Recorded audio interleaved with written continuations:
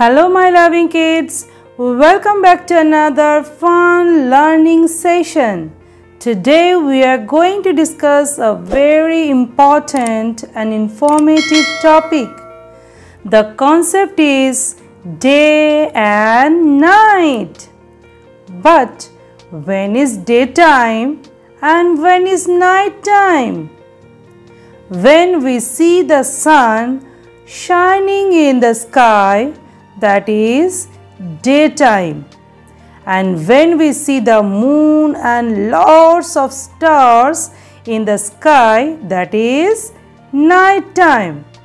So children, we see the sun in the sky during day and we can see the moon and stars in the sky at night. Now look outside and tell me, what do you see in the sky right now? Sun or moon and stars? As right now I can see the sun, clouds, bird in the sky. So that means this is daytime. So day and night are parts of the day that are determined by light and dark. This is the sun. We see the sun in the sky during day. In the daytime we are awake. We see different things around us because of the sun's light. Yes children, do you know sun gives us heat and light. All living things need sunlight to live. The sun is a big ball of fire, and the sun is also a star. Yes, the sun is also a star. Every morning the sun rises in the east, which means the sunrise begins a new day. At noon, the sun shines brightly and is right overhead. In the evening, the sun sets in the west. When the sun sets, it is night. So children, what do you do during the day? We do different activities during day, such as we wake up early in the morning, then we brush our teeth, take bath, have breakfast and go to the school, play games and lots of fun. That is why I like daytime more. But at night it is dark because the sun doesn't shine in the sky.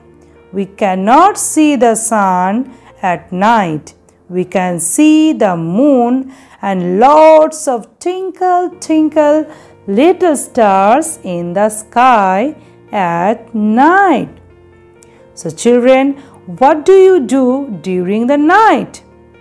After walking all day, we returned home at night, then take rest, read book, watch TV, have dinner and go to sleep. Children, do you want to know how day and night are formed? There is an interesting fact. So let's explain. Look at the picture. Listen and observe very carefully. This is the Earth.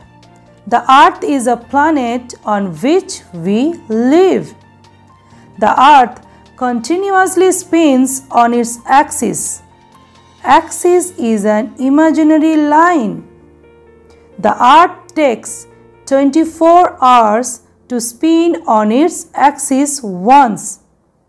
We think sun moves around the Earth, but no. The fact is, the Earth moves around the sun. The sun doesn't move. Got it? I repeat, the Earth moves around the sun. It rotates on its axis. That is why we have day and night. The side of the earth face comes in front of the sun and receives the sun's light, or the part where the sunlight falls, that is day. And the opposite side of the earth face, or you can say the other portion of the earth face away from the sun, that is night. So the day and night occurs due to the earth rotation. Wow, it's an amazing. We have learned so many interesting things about the sun, the earth, and the formation of day and night. Now children, look here. What is this? This is a globe. Means earth. This is the earth. Right now we have learned the earth continuously spins on its axis. The earth takes 24 hours to spin on its axis once. So the day and night occurs due to the earth rotation. Now children, I am going to tell one more interesting thing.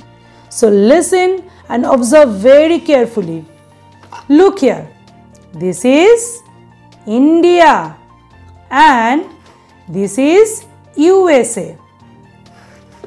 India and USA are on the opposite side of the globe.